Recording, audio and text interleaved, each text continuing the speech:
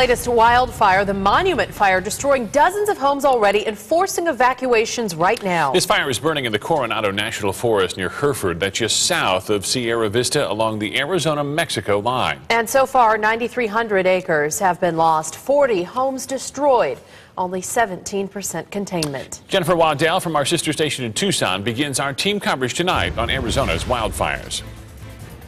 Steve and Katie, we are here at Incident Command Post for the Monument Fire. We are at Valley View Elementary School. We're actually about 8 miles from the fire, which you can see glowing just over my shoulder there. We're also on the evacuation line. Anything between us and that mountain under mandatory evacuation orders.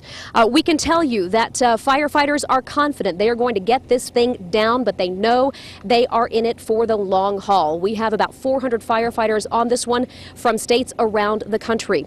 They tell us that they know this is a long job. They work about half a day up on that mountain and come back down to get some rest. We have 14 days on for them, 2 days off. That means they work 2 weeks straight and then get a couple days break.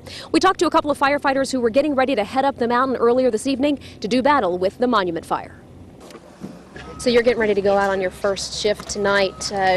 What are your feelings, expectations as you get ready to head to the line? As a crew, we're really excited. This is our first dispatch of the year, and there's a lot of adrenaline and a lot of excitement to get out there and really put our nose down and do whatever we have to do in order to get the upper hand on the fire. And you guys have tight quarters, but this is how you roll. I mean, tell me how you get prepared to fight fires like this one and get some good sleep. Well, a lot of us monitor websites, and when the numbers start to go up and fires start to get big, we get packed.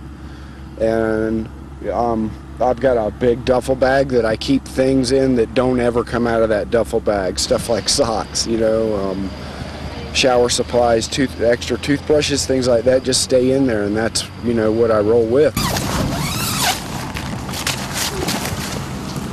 So I use a military grade bag because I don't like getting sweaty and having nylon stuck to me and I have to peel myself out of it like a banana in the morning.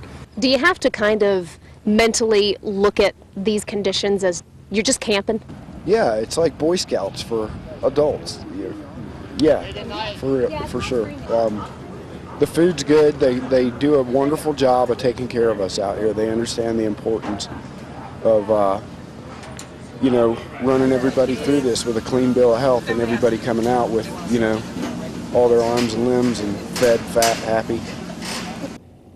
Great attitude, great morale so far, considering these firefighters have about 9,300 acres ablaze in front of them. The good news, though, is that they have it about 17% contained. That's huge progress, considering they were at zero containment earlier in the day. More good news, the winds have died down significantly, much calmer than it was earlier today. However, the fire bosses here tell me this thing tends to flare up around midnight, 1 a.m., so they know this is going to be another long night on the mountain. Steve and Katie, back to you.